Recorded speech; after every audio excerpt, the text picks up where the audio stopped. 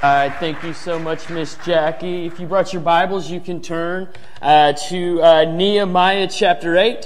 Again, today we will talk about, over the next few minutes, celebrating God's work and how that impacts our ability to accomplish His plan and the difference that that makes in the level of enthusiasm and drive that we have as we accomplish God's plan. And now, before we get to that, we kind of have something to celebrate within the life of our church. You see up there a picture of Cody Darr. He is not a new face to probably any of you. If he is a new face, you'll want to get to know him, and you'll have that opportunity to do so in the coming weeks and months. But as I said, many of us are familiar with him. He has been in our church for a number of years. We've ordained him to ministry. We've watched him practice the skill set of ministry. And this past Sunday evening, during our business meeting, we voted as a church, at the recommendation of the personnel team, to bring Cody on as a minister of pastoral care.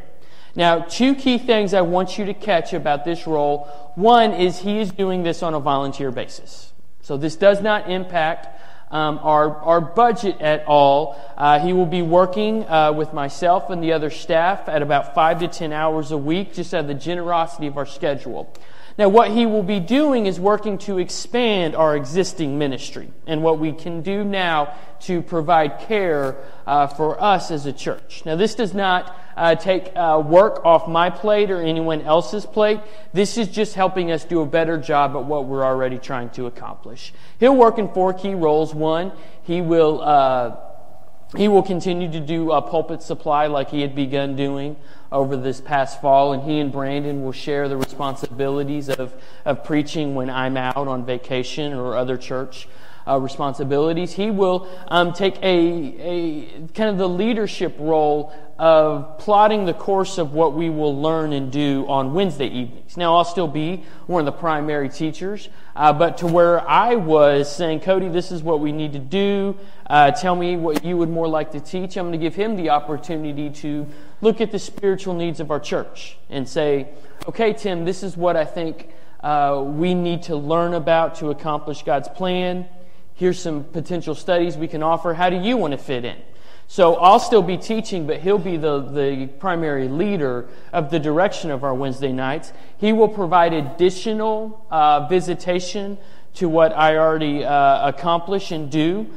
So that just increases the care we give. It doesn't mean I won't be around. I still will be to minister to our membership. And he will expand our existing missions efforts and work with leading and planning and executing an additional 2 to 3 local missions projects a year. Things that I look at my tenure and there was things I was always going, man, we need to do something about this, or we need to reach out to that area. But the day I try to, okay, I'm going to sit down, I'm going to plan this today, there'd be another major issue in the church that I would need to focus my attention on. So he is going to help us move in that direction. This is just a great opportunity for everyone involved. Personnel was thrilled as I presented this idea, and it was kind of an easy decision for us. The church on Sunday night, as we talked about it, everyone saw it as first comment was, this is just a win-win. And as I sat and talked about Cody, once we had kind of the job description and we're ready to move forward, he just said, I don't know why I wouldn't do this. It's just a great situation. Now, he's in Florida today.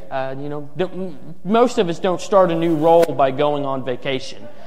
But he's doing that. But we had met, we had lunch on Tuesday, and he's already beginning to work on things, planning and whatnot. Just a great thing. But wanted to go over that. So while we were all together to make sure we were all on the same page as to what he will do and what he will help our church better accomplish. So that's just a little thing that just kind of in a cute way fits in with our theme of celebrating God's work. Again, we will be looking through parts of Nehemiah chapter 8, and we'll highlight a few verses that'll help us kind of put the whole story together. But we will talk about the need to look at and reflect upon what God has done in our past and how that will help us accomplish His plan in the future. You know, I listen to a lot of talk radio in the morning as I come down for work, or if I'm out running errands or making visits in the morning. I'll have on. I start with a local Kansas City sports broadcast and listen to them for a while. Later in the day, I may turn on more of a news or politically minded broadcast. But what I have found by listening to talk radio is, in one way or another, every day is special. Because there we have come up with a reason to celebrate something on almost every day of the calendar. And it's gotten to be a little much. Now, I'm not talking about the big days. For sure, Christmas and Easter need to be celebrated, and Memorial Day and Veterans Day are all key times for us to honor different parts of our world on those days. But for instance, June 1st is National Donut Day. Now, I can kind of get on board with a good reason to go eat a donut for breakfast, or for breakfast, lunch, and dinner, just to make sure we celebrate the day well. June 1st is also Say Something Nice Day. So say something nice to the gal that sells you your donut. February 9th is National Pizza Day. Okay. January 8th is National Clean Off Your Desk Day. February 4th is Thank a Mail Carrier Day. Okay, that's reasonable. They do a good job.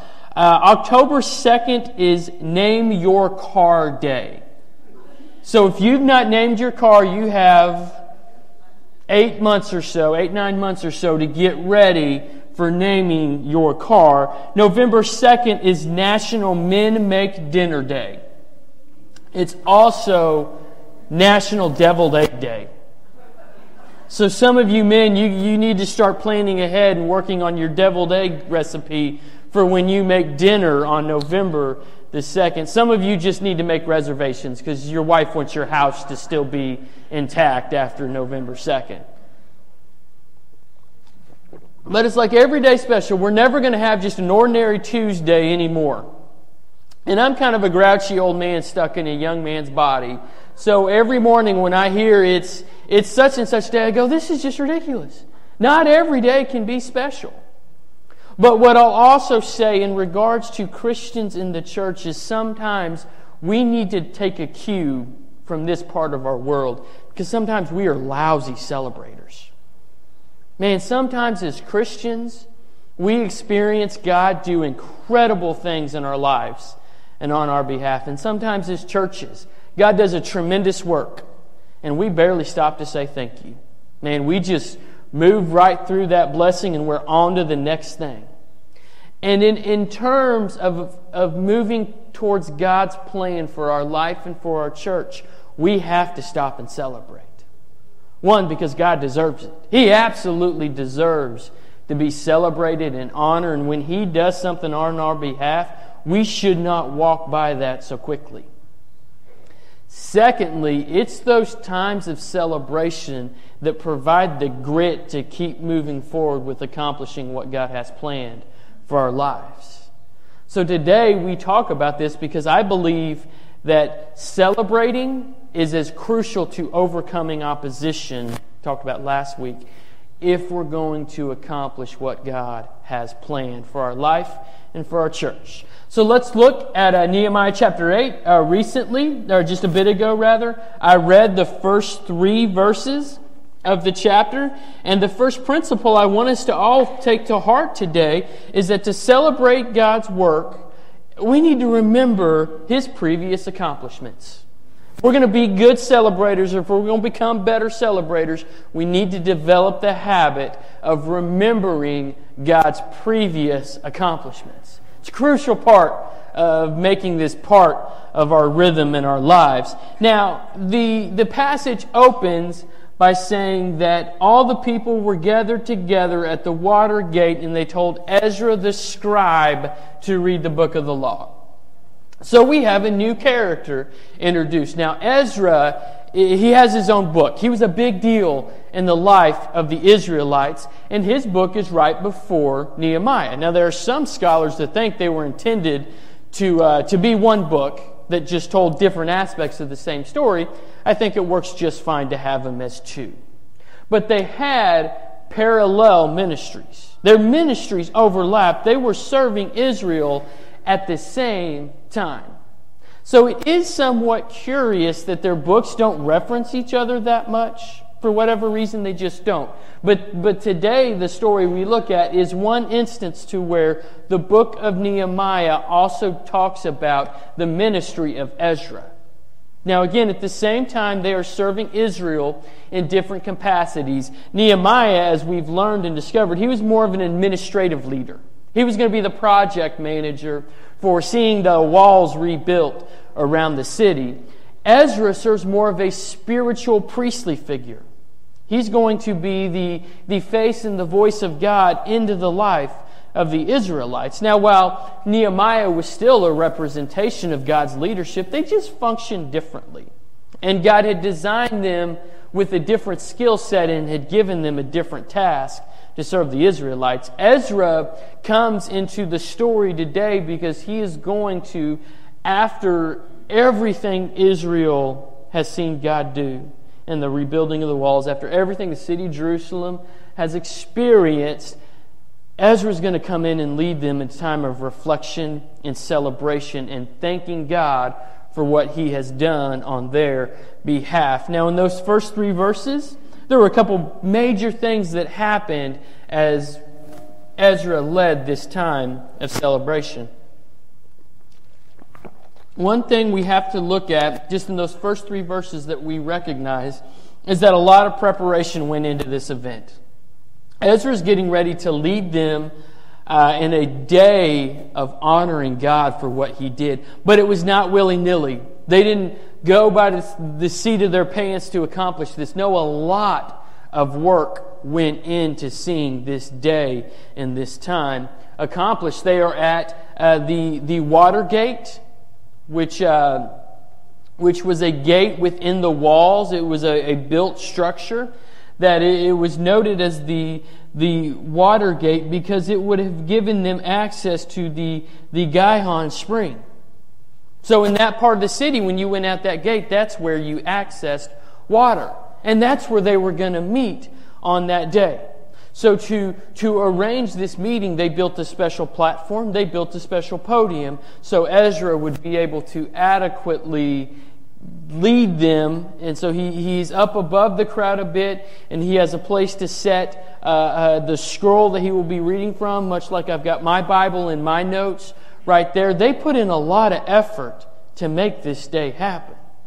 Sometimes it takes some work to honor God well, and we must be willing to do the extra effort. They are in a public arena and not the temple.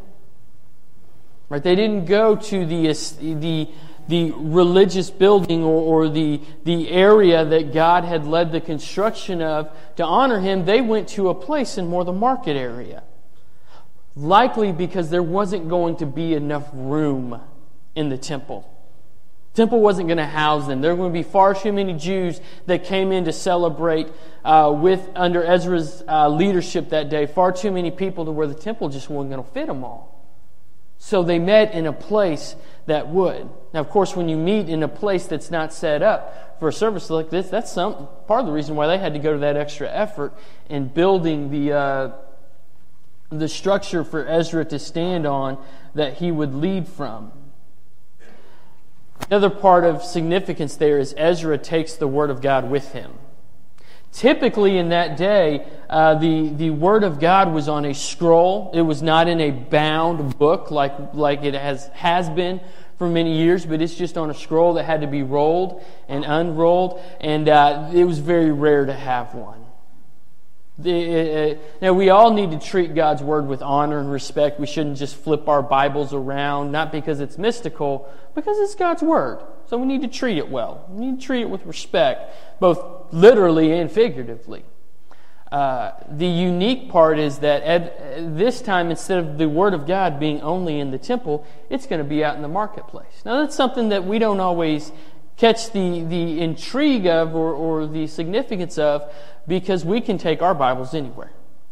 We live in a country to where you can walk down any road with the Word of God in your hand and it is no big deal. It's accepted by the culture. No one's going to probably harass or hassle you. For sure, no authority figure can stop that. But God's Word is readily accessible today. Many of you brought your Bibles. I've got a Bible. If I would have forgotten that one, I had a couple extra on the shelf. I also have a phone that I can pull open an app on a tablet or like you, open 50 different versions of the Scripture. They're going to hear from God's Word today. And that was not readily accessible. It was a special thing in their lives. We don't want to miss that. They are gathering in a place to hear God's Word. An incredible thing that happened that day. Third thing is the Jews made a tremendous effort to attend this time of reflection. Jews came from far and wide to be there as the word that no doubt when we think towards what prompted Nehemiah when the walls were destroyed, that word spread. Man, bad news can travel awful fast. So the word got out that the city was in disrepair, but no doubt when the walls got rebuilt, that word spread too. And there's a sense of excitement that is going on, and Jews came from far and wide to attend this day of celebration. Travel was tough back then. To get to church today, I stood in my hallway, I started my truck from a keypad, I walked from my house to a perfectly warm vehicle, and I drove 10 minutes south. It's pretty easy to get to church today. In fact, most of us wouldn't travel much further than 30 minutes to attend the church of our choice. We'd find someplace quicker or closer by. And I'm not saying any of that's bad. I'm not saying we should make it hard to get to church. I just want us to catch the significance that when it says the Jews came from far and wide, that was not an easy process. This was a big deal to them, and they were willing to go through some difficulty to be there firsthand and participate in celebrating God's previous accomplishments. The men and women were there, meaning that all people got involved, and that Ezra read from early in the morning till midday. That is at least from 8 to noon, possibly longer. Just hard to tell based on the way the text was really written. I mean, they sure didn't put it in our terms as 7 a.m. to noon. But it is very likely the minimum of that time span would have been for 4 hours. It takes a lot of work to stand up and listen to someone talk for 4 hours. You have to really be engaged in what that individual has to say. But that's where their hearts are at. They would for a minimum of 4 hours stand there so that they can, as a group, celebrate God's previous accomplishments. Ezra read from the book of Moses. Now, if you flip through your Old Testament, you go, Moses doesn't have a book named after him. Well, you're right. But we attribute, I say we, scholarship, Old Testament studies, we attribute the writing of the first 5 books to be to Moses. Of course, there's some that disagree with that. I'd just call them wrong. Most conservative scholars that would line up with our thought pattern would say Moses wrote the first 5 books of the Old Testament. And that would have been the words that Ezra would have been reading from. So, portions of that book. Now, obviously, he didn't get through all 5 books the first day. But he kind of probably did a highlight reel of celebrating what God had done. And in the first 5 books, we see everything from creation to mankind messing up. But we also see the key feature of those first 5 books is the covenant or the relationship that God established with mankind. How He laid out the framework with how He was going to relate to the people that lived in that time and to the Jews who He formed that relationship with. And that is likely what Ezra would have been reading through, is reminding them of the way that God had cared for them over the many years of their relating. Reminding them of all the things He had done. The fire by night, the cloud as they were freed from slavery, all those great stories in those books. All the things God did is likely what Ezra would have been reading.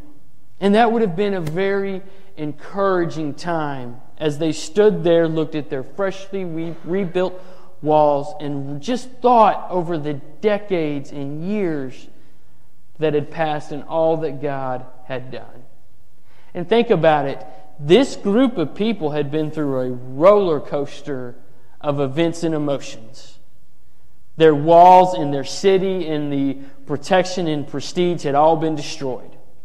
It was gone. And that would have been fearful if you lived in the city, but it would have been emotionally troubling as a Jew to know that the city that represented the city of your faith no longer had the prestige that it once had. The walls are rebuilt. Incredible moment. But in that process, they faced opposition from without. They faced internal fatigue as they just got worn down from the project. If you read through parts of Nehemiah, he's got to go in and straighten up issues on how the Jews related to each other, on wealth issues, and how the rich treated the poor. So many things have happened.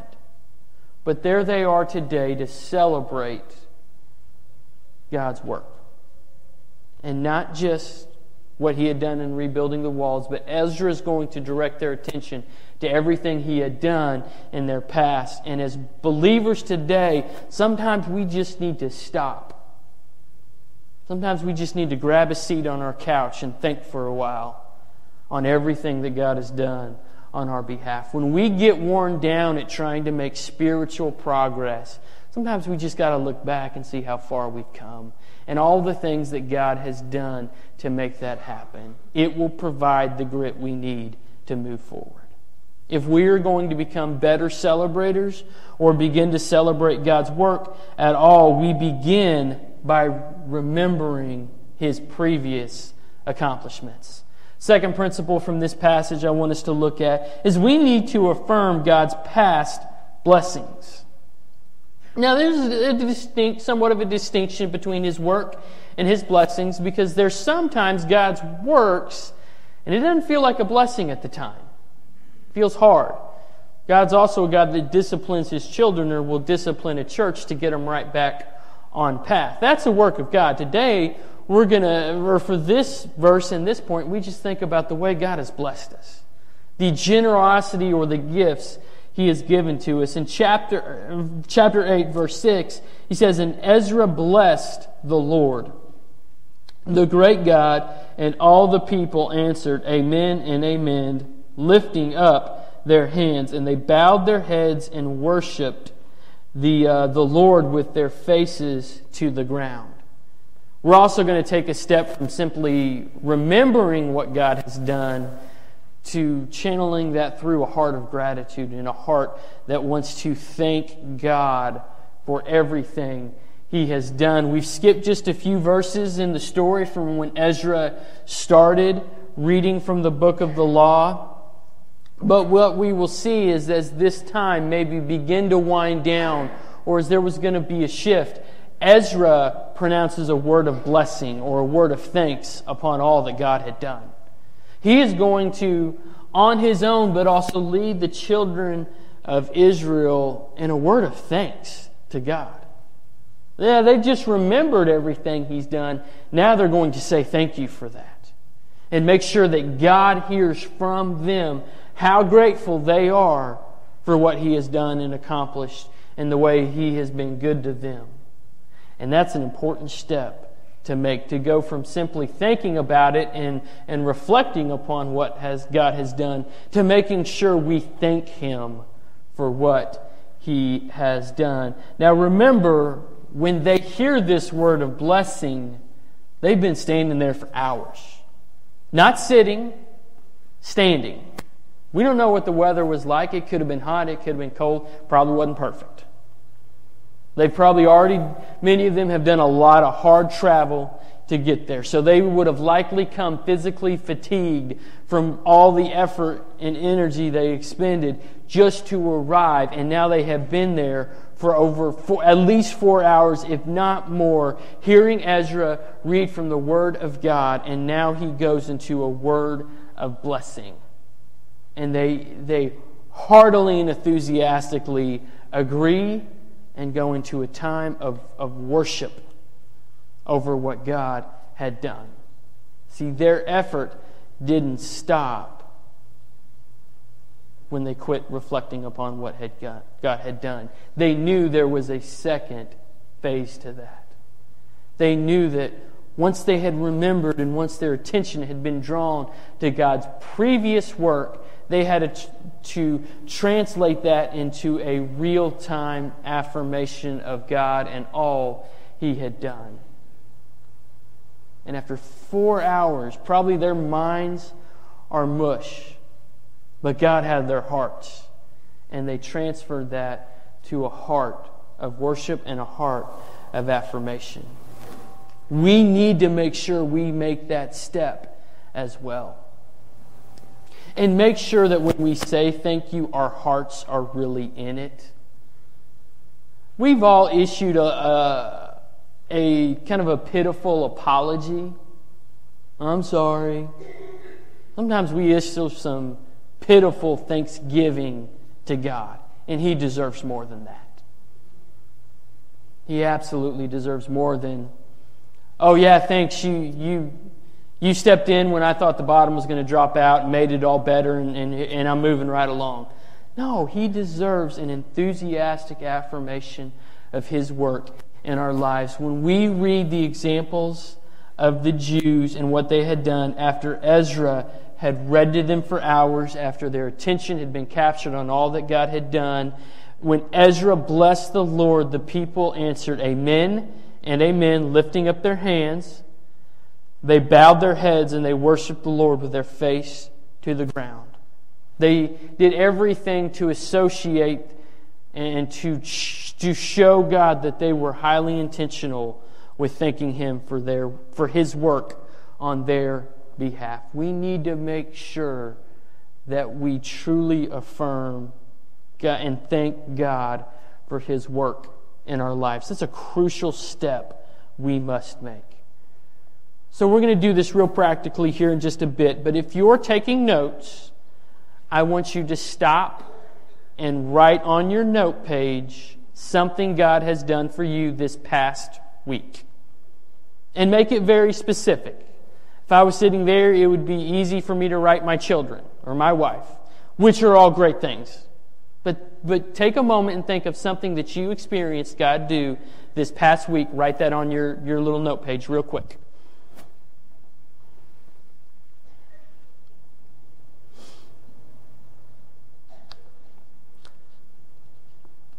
All right, keep that. We'll come back to that in just a few minutes.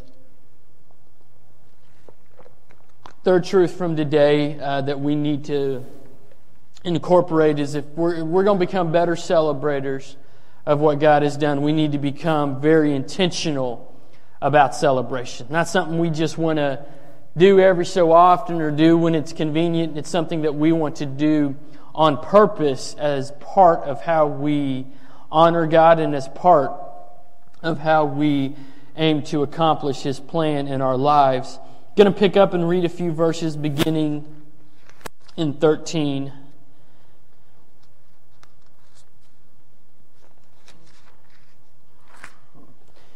Where it reads, "On the second day the hands of Father's house of all the people, with the priests and the Levites, came together to Ezra the scribe in order to study the words of the law.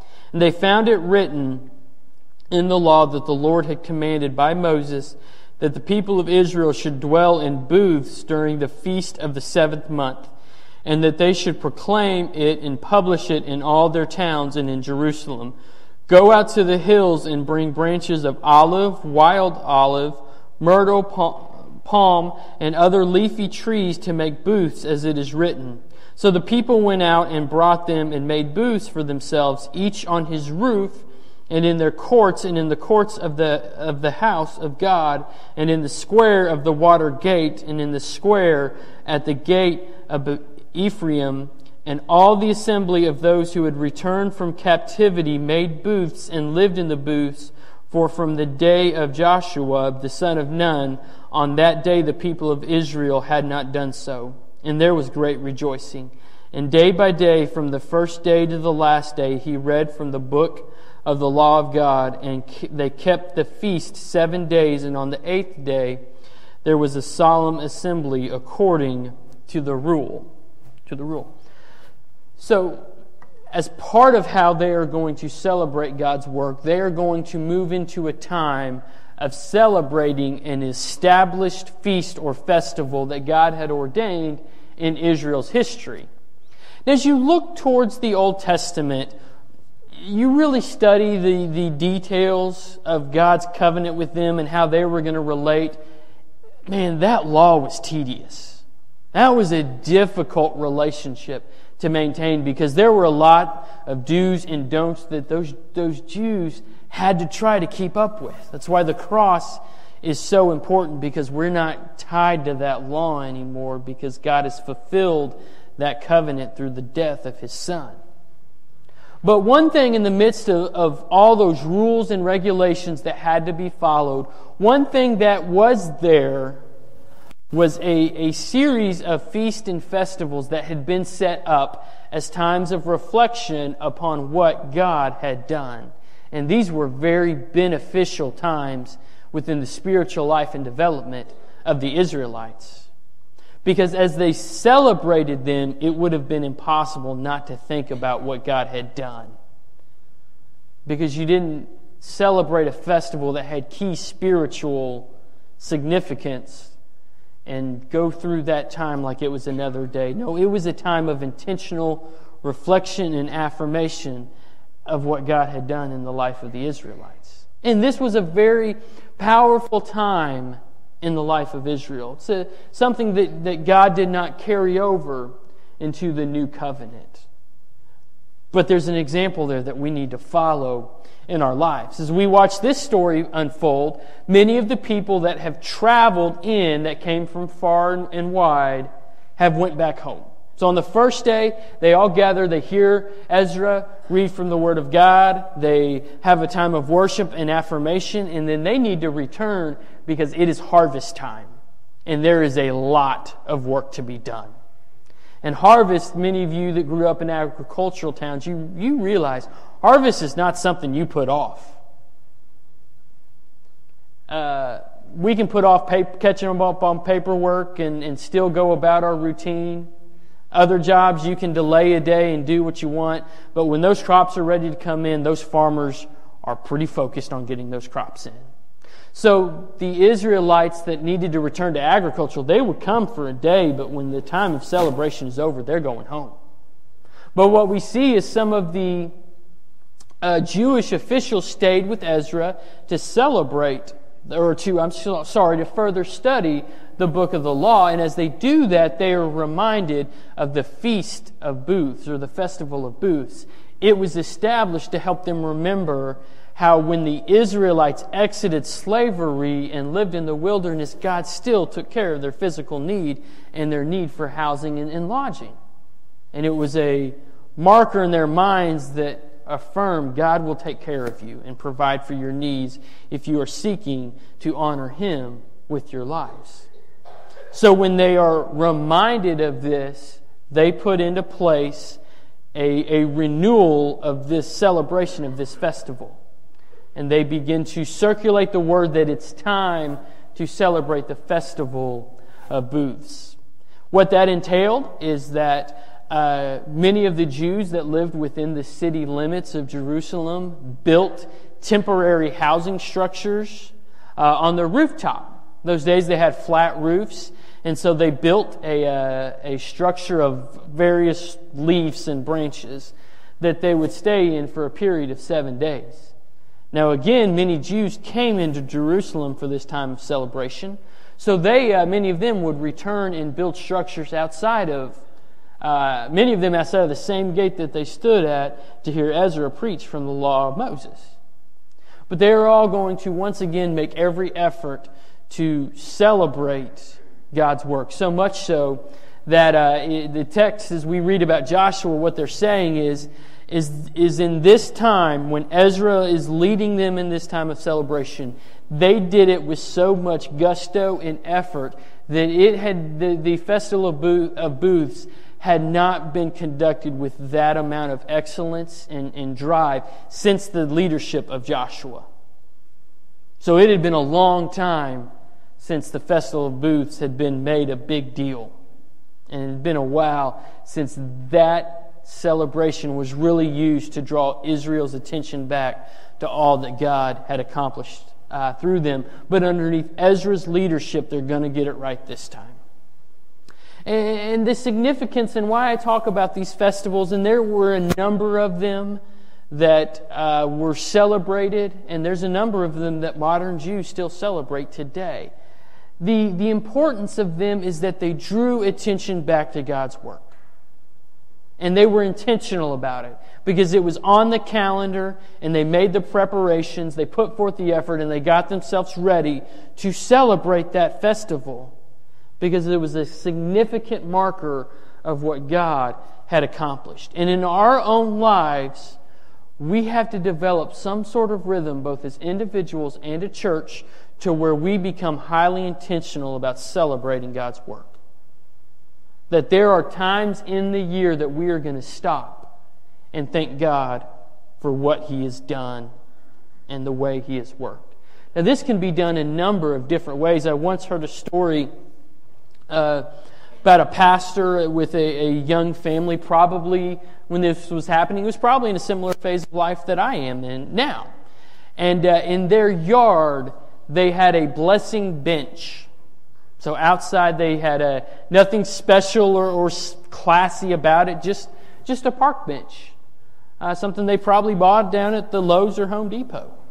And he said, once a week I would take my boys out and we would sit on that bench for just a little bit and just thank God for what He had done in our lives that week or before that. But they put it on the calendar. They said, this is when we're going to thank God for what He's done in our lives, and this is where we're going to do it, and this is how we're going to do it. Very powerful thing He had done. I know people that celebrate spiritual birthdays, and that when they identify this is when. So if we don't do this in my family, we talk about it. But I know families that will buy a birthday cake, and so since I accepted Christ on July the 7th many years ago, on July the 7th we would celebrate, and I would tell the story of how I came to Christ. Now, again, not every family has to do that, but we need to do something that draws our attention back to our relationship with Christ and what He has done. We need to, in a sense, force ourselves to remember the work of God in our lives and make sure we give Him the enthusiastic thank you that He deserves. Now, we do this in some way as a church. Few Wednesday nights ago, we gathered for our annual church kickoff, where we highlight what God had done in the previous year, and then we look forward to, I spend just a couple of minutes looking forward to what God may want to do through our ministry this coming year. And if we're going to accomplish that, I may speak a few moments about what we're going to need to do to get there. And it's a great evening. It's one of my favorite days on our church calendars, when we get together and celebrate what God has done. But I also know since then, since we had that a few weeks ago, we've had a gal join our church, we've scheduled a baptism, and we brought Cody on. So in just a few short weeks, God's already done some incredible things in the life of our church. We need to make sure we don't wait till next January to play catch up and celebrating God's work in the life of our church.